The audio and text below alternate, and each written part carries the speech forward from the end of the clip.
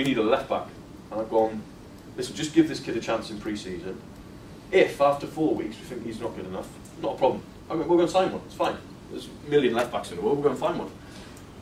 So anyway, he came in training and day one, Jamal, you're going to be with the first team. Oh, what? Yeah, you're going to be with the first team, mate.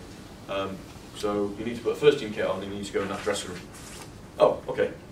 Trains, all the rest of it, the rest is history. He just ended up being the young player of the year, full international for Northern Ireland. He's now played over 70 games for us because he got in the team and then never lost his place.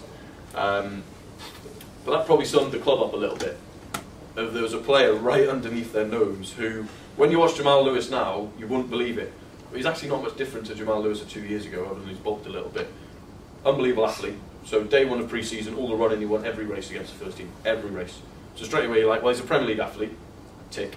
Mentality, unbelievable. So everyone's like, oh yeah, no, he's always a last year. He's always working on his game. Right, okay.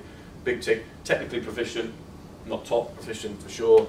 And best one we won defender. You're like, well, we're not Real Madrid with a great respect. We're Norwich City in the Championship. We just finished 9th. So let's give this guy a chance. But he probably summed up the club a little bit.